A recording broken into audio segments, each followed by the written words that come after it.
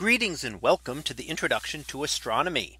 One of the things that I like to do in each of my introductory astronomy classes is to begin the class with the astronomy picture of the day from the NASA website, that is apod.nasa.gov/apod. And today's picture for December the 3rd of 2020. Well, it is titled "The Antennae Galaxies in Collision." So what do we see here?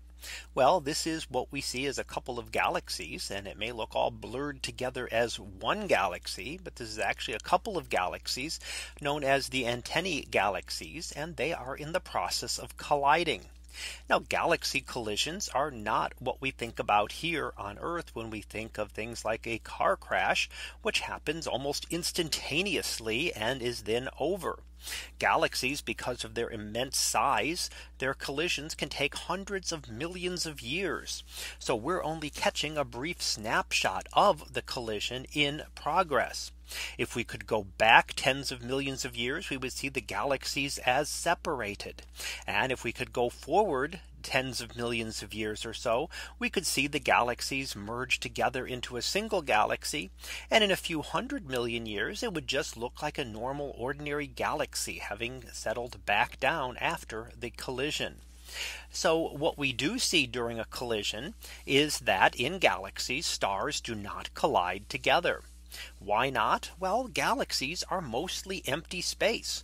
So the size of the stars relative to the distances between them is such that they will just pass right through each other when the galaxies collide. However, larger objects like gas clouds will collide. And when gas clouds collide, they compress and enhance the rate of star formation. So star formation here occurs at a much greater rate. And we can see that in the long streamers of blue stars. And if we recall, blue stars are very young stars. And we know that because they don't live a long time. So many of the hottest blue stars might live only 10 million years or so, or even less. And therefore we know that they formed recently, even during this collision. We also see a lot of bright red hydrogen regions, and that is hydrogen gas being excited by hot stars. And again, it takes very hot stars that don't live a long time to cause these to glow. So the fact that we see so many concentrated around these galaxies tells us that star formation has been very intense over the recent few million years. We can also see many of the dark dust lanes scattered around where star formation is still going on. And over time, these will continue on, and we will see that more stars would continue to form within these dark areas, adding to the enhanced star formation of the galaxy. Now, over time, as I've said, they will settle down and combine into just a single galaxy. The burst of star formation will end. Most of the stars there, those young ones, won't last very long anyway. And if we came back in 100 million years, they would all be gone, and the galaxy would be much more settled down to just a single galaxy again. And in fact, after a few 100 million years, you would not even know that a collision had taken place.